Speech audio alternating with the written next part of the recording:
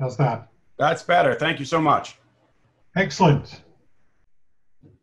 Well, thank you very much for inviting me to give this educational talk on SABRE, and I'll continue in the vein that we've already seen, trying to establish some of the basic principles of how we can utilize parahydrogen. What you'll notice is there'll be a little bit of a repetition in the earlier slides, but I think that'll be quite beneficial and perhaps help us achieve an understanding of some of the finer points. So before I move on to the talk, I'd just like to make sure I acknowledge many of the people that have taken part in the work that I'm going to present today. And you can see those feature Joost Lohman, for example, from Brugge, Gary Green, Megan Holz, Jürgen Hennig, Jan Hovner, Adrian Kennelly, Robin Perutz, and Sven Klein. Moving forward, what I'd like to do is just to tell you a little bit of a story about SABRE and make it clear that it was developed in collaboration with Gary Green at York. And what we put forward was a bid in 2007 to try and achieve the sensitization of materials without their hydrogenation using parahydrogen. And we've already seen just how elegant parahydrogen can work. So going forward, you can see here, this describes parahydrogen. We've already heard some of this morning. What we're talking about is looking at the singlet state of hydrogen, which we've seen is relatively easy to create. What we're going to have to do is to break the symmetry of that state. And we can do that by introducing a reaction. So if we take parahydrogen in the singlet state, we add this molecule to a metal complex, what you can see is that we can form a dihydride, and that dihydride is going to evolve under time. So the singlet is going to evolve if there's a difference in chemical shift. In other words, if these two protons here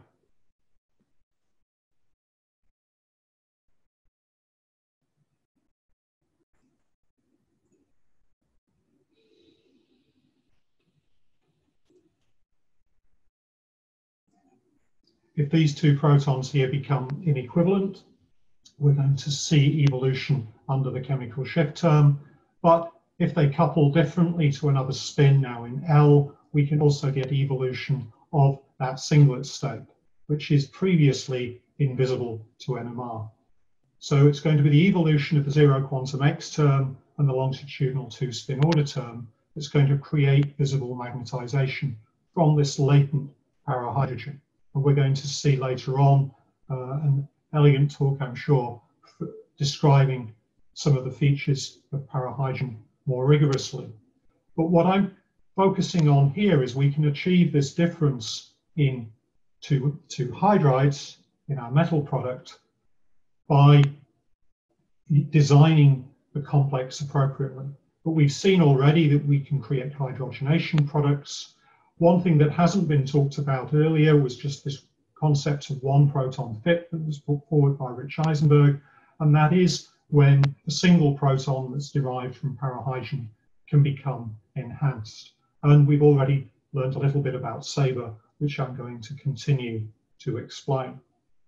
So if we think about harvesting this latent magnetism of parahydrogen, the early work by Dan Weiterkamp set out to take a metal catalyst, parahydrogen, and introduce it into an organic substrate, a hydrogenation product, and this hydrogenation product was going to be created from parahydrogen. So we were only going to populate energy levels, which here are alpha beta and beta alpha in the product, and the result is that we were going to see strong signals because the population difference across those energy levels is much larger than we would otherwise predict. I've been very fortunate in terms of working with parahydrogen for a number of years. So the first measurements that I took using parahydrogen actually were made in 1990. What you can see here is an example of parahydrogen adding to a metal complex. And what we're looking at are these enhanced resonances in the metal complex. And in this case, the chemical shift difference of these metal hydride resonances is diagnostic of the ligand that's binding at this 6th site in our iridium complex. So we can use this signal enhancement productively to see new materials. In fact,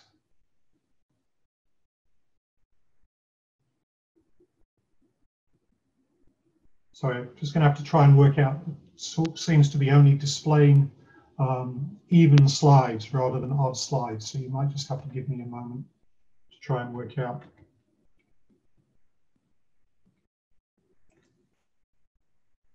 What's happening in this presentation.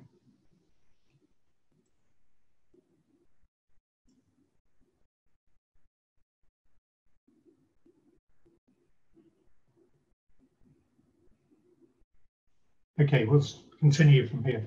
So just using this approach, we can add parahydrogen to a metal complex, and we can control that if we introduce photochemistry. So in this case, what we're going to see is we've got a metal dihydride complex, and we can irradiate it with light, and that's going to create this 16 electron intermediate. And that 16 electron intermediate is going to be able to add hydrogen reversibly. And what's going to happen is we're going to go back to the starting point, our metal dihydride complex. But if we've used parahydrogen, these signals are going to be stronger than they otherwise would be. If we now interrogate the metal hydride resonances, and we've used pure parahydrogen, we can obviously quantify a signal gain.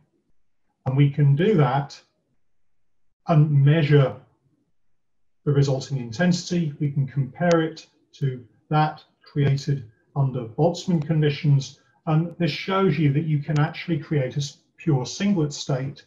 In other words, by using hydrogen that was cooled to 20 Kelvin or so, we can create a pure NMR state in our product. In this case, the signals are around 32,000 times their normal intensity when recorded at 9.4 Tesla. So if we think about harnessing that, what we might appreciate as an inorganic chemist is that there are many metal dihydrides, and some of them are unstable. So here we've got an example of adding to iridium complex. We've got cyclooctadiene as a ligand, but we can destroy that because we can hydrogenate it, so it will no longer bind. And if we do this reaction in the presence of pyridine, we can create a new iridium complex where we've now got resonances that are going to arise from protons that were in parahydrogen and 3 pyridine ligands attached to this complex. If we run an XE measurement and we probe the magnetism on one of these ligands here, and we encode the reaction time, what we can see is that the resonance that was bound begins to move into the site for the free pyridine. And as a consequence, we see a drop in signal intensity and a growth in signal intensity. In other words, this complex is unstable on the NMR timescale, here over around a second. So if we recognize this instability and we note that our hydride resonances are coming from parahydrogen, and therefore their spin order is amplified with respect to the Boltzmann distribution, it's quite simple to interrogate them using an inept type sequence where we can encode a hydride and we can go through the inept protocol and we can transfer polarization, in this case to a coupled spin, and that coupled spin is going to be the nitrogen center here of our pyridine ligand. We can move the magnetization back into the z-axis, we can wait a delay, and then we can make a measurement by applying a 90-degree pulse to now magnetization that's sitting on nitrogen. In other words, we can create a strongly enhanced nitrogen signal in our pyridine ligand, and that dissociates and gives us a resonance in the free material. So we've achieved polarization transfer without needing to functionalize a material using parahydrogen. If we go through quite a rigorous mathematical analysis of what's happening in low magnetic field under the influence of coupling and chemical shift, what we can spot is that these hydride signal intensity, the spin order that's sitting on the hydrides, can spontaneously transfer through into the product. In this case, the bound pyridine ligand. And that can happen without the need for RF excitation, like I've just illustrated using the inept experiment. What we see here is that the efficiency of this process is going to change with the magnetic field that the sample experienced, and that we're going to be able to create a number of terms, in this case, longitudinal spin order, and we're also going to be able to create zero quantum X and other magnetization on the two spins in this case that are going to couple to our parahydrogen-derived hydride ligands. And that magnetization is going to survive dissociation because there is no terms here that refer to the original labels in parahydrogen. So we've achieved spontaneous transfer.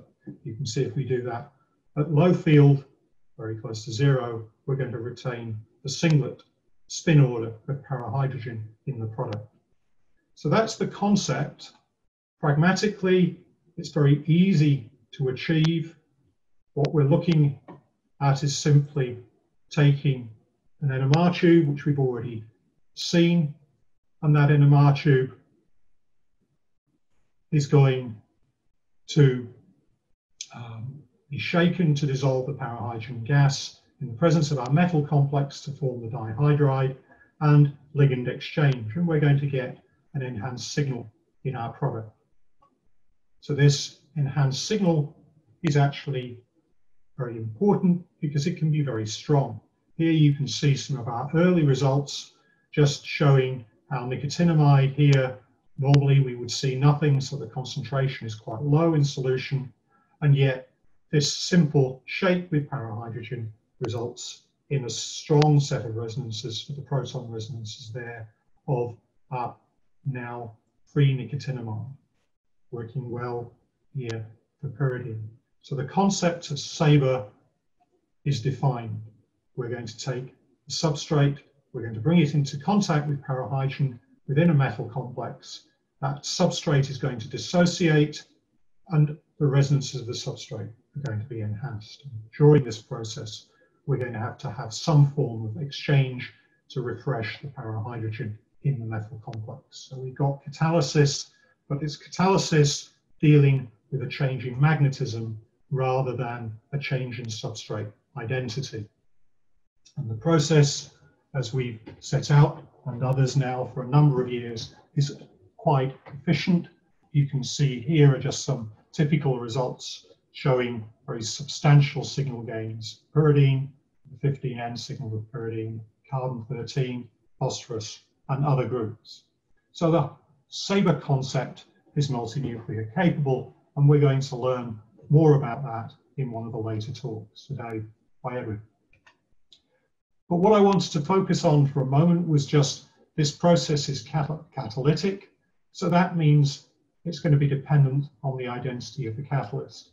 And what you can see here is when we set out the SABRE, we use some phosphine containing catalysts. You can vary that phosphine ligand. There's a whole vast array of phosphines that have been used for catalytic processes more generally, and we've selected some of them here. And you can see the outcome in terms of now the efficiency of SABRE is strongly dependent on the catalyst identity. We've spent quite a lot of time trying to explore that over the years, but I'd just like to refer you now to this article here by Barsky, which very elegantly shows how SABRE is going to be dependent on the rates of substrate dissociation. So that's the lifetime under which there's a coupling between the hydrides and the ligand nuclei. It's going to be dependent on the relaxation times as well in the catalyst, because we've got propagation of magnetization within the catalyst, and the lifetimes of magnetization on the substrate. So relaxation is going to be a very important property in terms of SABRE. We've spent quite a lot of time working through a variety of SABRE catalysts. This shows you some of the most optimum results. Going through this process of catalyst and substrate design, what we're wanting to do is to make the ligand exchange rate match the propagation of magnetization transfer, and we're wanting to extend the relaxation times on the catalyst and on the substrate such that we can build up and retain polarization for a long period of time. So here you can see the results of this for nicotinate. So there's 4 hydrogen atoms here. We go through SABRE, as you've seen, that simple shake, and we can end up with around 3% polarization. If we change the relaxation characteristics by adding deuterium and we deuterate the catalyst, in other words, during that propagation of magnetization from parahydrogen into the bound substrate, we lose a smaller amount due to relaxation, then you can see we can get 60+% polarization in around 10 seconds using that shake. And here are just some other examples. So there's a number of people that have undertaken this work, and I'd just like to point out Peter Rayner here, who's made many of these systems and led on many of these measurements here. How good is SABRE for heteronuclei? We're still working on optimizing this, but in this particular instance here, where we've got a carbon-13 pair and we've got long relaxation times, we can achieve 25% carbon-13 polarization. And using the optimum catalysts, in fact, and some of the SABRE sheath approaches that we're going to learn about next, you can actually get to 80% nitrogen-15 polarization. So I think the results are very substantial. The question is, how can we use them? Well, one way we can use SABRE is to create singlet states, because as I've told you, if we do the transfer under the right conditions, either very low magnetic field or simply retaining a second order spin system within the catalyst, what we can do is we can spontaneously polarize a singlet. In other words, we've got readout for a long period of time subsequently, and here you can see some of the lifetimes in these molecules. So we've been searching for singlet states, and others have been working in the same area and leading, in fact, as we'll learn from Malcolm Levitt later on. But what you can see here is some of the applications now. So we can use the signal gain that we generate from SABRE to allow us to make very low concentration materials visible in a single scan. We can actually use it to detect metal complexes, and we've spent quite a lot of time working on using SABRE to study catalytic reactions in the past. And you can use the approaches to collect rapidly two-dimensional spectra, and you can monitor, in this case, an unexpected hydrogenation reaction. So there's a lot of opportunities to use SABRE analytically.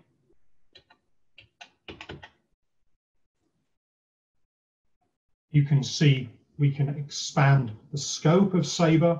So at the moment, we've been talking about systems where the ligand attaches to iridium and polarization flows from parahydrogen into the ligand. and the ligand dissociates.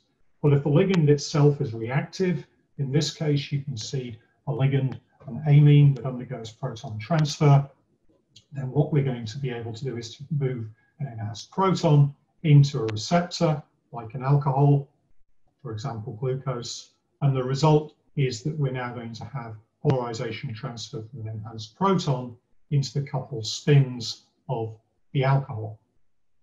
So that is the result that you can see here, carbon-13 enhancement of glucose. But you can do this in terms of a metal complex where we have a dihydride, a pyridine ligand falls off, and that pyridine ligand then binds to a second metal complex, and that sensitizes the protons and the phosphorus resonances in our second metal complex. So what we're talking about here is the idea that we can take SABRE and move it forward into materials that haven't come into contact with parahydrogen at all. So we're relaying that transfer of magnetization via an intermediary into new materials. One of the challenges that I've already talked about in terms of magnetization is relaxation, the destruction of that hard-won polarization. If we want to overcome relaxation, we can pick specific nuclei, and I'm illustrating some results here for 29 silicon. What you can see is we can take this proton and we can exchange it for an enhanced proton using the SABRE relay approach. And if we do so, we can enhance the 29 silicon resonance because it's coupled to that proton. So we can see a signal in the silicon spectrum directly that we wouldn't otherwise be able to detect. And in this case, this reflects 4% polarization. But if we introduce a reactive system, so in here, we're going to introduce triplet, and what we're now going to look at is a substitution. So we're going to replace the proton with triplet. The two silicon centers give different chemical shifts, and therefore we can watch this reaction in real time. Because we've got very strong signal intensity, we can see the reaction evolving out to 60 seconds now because these silicon centers have long T1s. But because we have very strong signal, we can correct for that T1.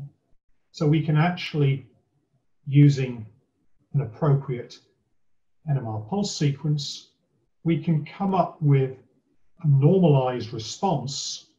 In other words, this response is quantitative because we've corrected the T1 and the pulse angle, and we can just simply integrate that data now and use that to measure the rate constant. So this is one of the benefits really of using hyperpolarization. We can think about producing NMR signals that now are directly proportional to concentration, even though we're using a hyperpolarized system. And that gives us an opportunity to collect quantitative data directly. In terms of metal complexes more generally, with care, we can design our metal catalyst such that it will bind weakly interacting ligands. So here is an example of a weakly interacting ligand of iridium. It's pyruvate.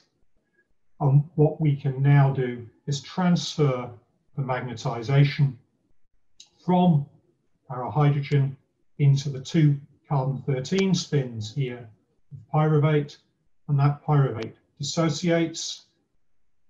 What you can see is that we can create a singlet in our pyruvate.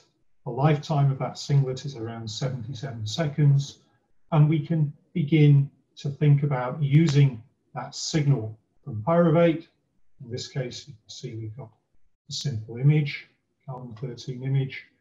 But if we wanted to look at a very simple reaction, this is something Ben's done very recently, what you can see is that we can take our pyruvate, we can add hydrogen peroxide, we can drive the conversion of pyruvate into ethanoic acid, and we can measure the appropriate carbon-13 spectra to encode that change, and we can fit the appropriate data to extract rates of reaction. So what I hope I've done there is shown you a number of approaches where we can take the SABRE approach and use it analytically. We're working very hard to collect in vivo images using this approach, and we think we're just about there. And Erin Kennelly joined York very recently, and we're trying to take forward some of the carbon-13 measurements now in vivo.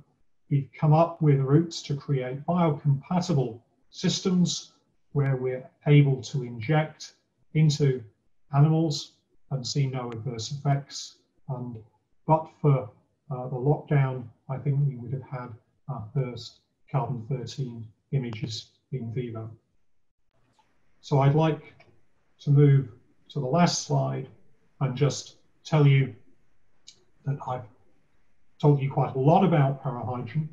I've told you about how we can use it in different ways. And this picture, I think, is quite appropriate because we've learned a lot about parahydrogen. Perhaps some of you don't realize that parahydrogen was the fuel of the space shuttle, and that's why I'm saying that parahydrogen is the route to the stars. Thank you very much for your attention. That's fantastic, Simon. Thank you so much. We have a couple questions that came in already. The first is, could deuteration of the catalyst provide a better polarization transfer? Yes, it does. So in many cases, it's not always generic, but in many cases, deuteration of the catalyst does provide a much improved level of polarization transfer. Second question is, could the bulkiness, or that is the size of the catalyst, affect the dynamic properties in the polarization transfer? Or is it more important to tune the dynamics of the transient binding of the parahydrogen and substrate to the catalyst itself? So it's kind of a, you know, is tuning the size of the catalyst the right thing to do, or is it more important to tune the dynamics of the binding? I think the dynamics of the process are very important. So the ligand exchange rate is obviously linked very closely to the size of the propagating couplings. And that's well defined analytically in that paper that I referred to by Sabatsky, describes some of the analytical derivations and includes a set of equations. But what you can do is by ligand design, you can design your catalyst so it is less sterically bulky. In other words, it will bind bulkier substrates. And that's something that we've been working on for a while, and hopefully we'll publish something quite shortly on that. So there are a number of different approaches. There isn't at the moment a perfect catalyst for SABRE. The IMES catalyst, which we've started out, which you can buy commercially, is very, very good. Right. But if you're wanting the perfect catalyst for your specific substrate, I'm afraid there's quite a lot of work to get that right. And that does require you to change the temperature, for example, and the polarization transfer field to achieve the optimum result. That's great. So I have a question. I have two questions. One is, can you go over the benefit slide again? So that would require you to share screen if that's all right. And maybe while you're getting that, I'll ask the second one, which is, does the binding position influence the degree of polarization transfer? So take them in order. Yes. Okay. Yes, it does. So the binding position, as in the important requirement for SABRE, is that you break the symmetry. And the larger the couplings, the easier the flow of magnetization, in terms of the more rapid the flow of magnetization. So if you think about the ligands that we've got in the catalyst, so if you look at this catalyst here, oops, what you can see is there are ligands that are trans to the hydrides. So classically, the symmetry of these two hydrides with respect to these two ligands in what is the equatorial plane is broken, because this hydride couples differently to this ligand than that one. And that trans coupling arrangement has the largest couplings. So there is a greater efficiency of transfer into the trans ligand here that lies in the equatorial plane. But you can break the symmetry of the two hydrides by making this ligand and this ligand different. So here, for example, you have pyridine, but this complex would still satisfy the 18 electron rule if that was chloride. So now the two hydrides are inequivalent chemically, and that means they both couple to this axial ligand differently. But the axial couplings are much smaller than the trans couplings. So magnetization under SABRE does flow under those conditions into the axial ligands. So you can sensitize the carbene and the axial ligand. It's just much less efficient. Yep. And while you're getting to that slide, so there was a question about which slide, Matt, was I asked to show?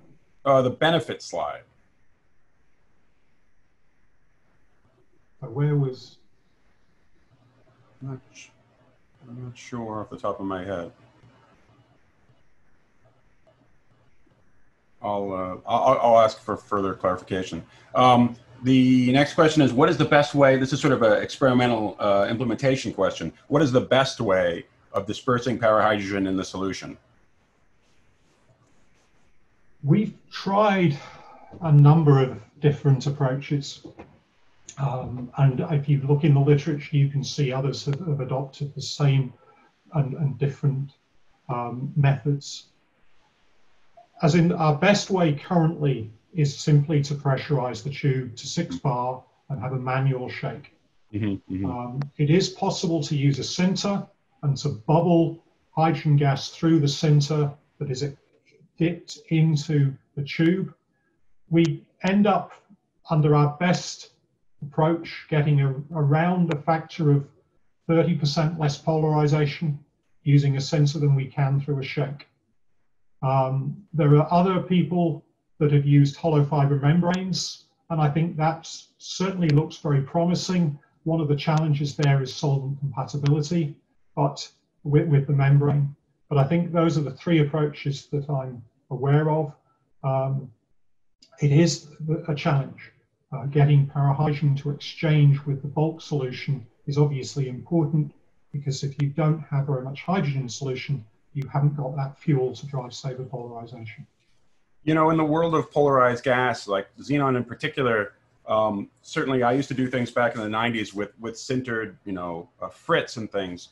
In that case, though, there were lots of paramagnetic impurities, lots of, long bindings that would sort of shorten T1 locally. Is there sort of a similar thing that happens in parahydrogen, where the fact that these, anything that's sort of sintered or fritted has that potential to be either dirty, and some of that dirt could be paramagnetic junk, or? I think that's absolutely true. If you look at NMR tubes in general, you really do have to be quite careful. What we've seen in the first presentation this morning was an NMR tube with a cap, which I haven't illustrated particularly here. But what you are aware of there is that we're sealing the NMR tube under an atmosphere of parahydrogen and shaking it. Some NMR tubes destroy the parahydrogen very quickly because they've got impurities. Those are the ones that you rapidly need to discard. Right. So it's worth checking how quickly your NMR tube destroys your parahydrogen before you do these measurements. Because if you've got a batch of 20, some of them will be better than others. And I think that relates exactly to what you're saying. In terms of sinters, we've used quite a lot, but we haven't actually checked those to see how they do destroy the parahydrogen, partly because we're just bubbling it through. And we've always had a reasonably high level of polarization. But it's certainly something that we might want to check, because that would explain perhaps why we don't get the same levels of polarization using the shake and drop approach. Fantastic. Well, again, I want to thank our speaker again. We are now entering the first PERM virtual coffee break. We will reconvene at 12:25 UTC. We're going to keep the meeting active, just so you know, but we are going to, the next speaker's coming in at 12:25. Thank you again, Simon. Thank you very much.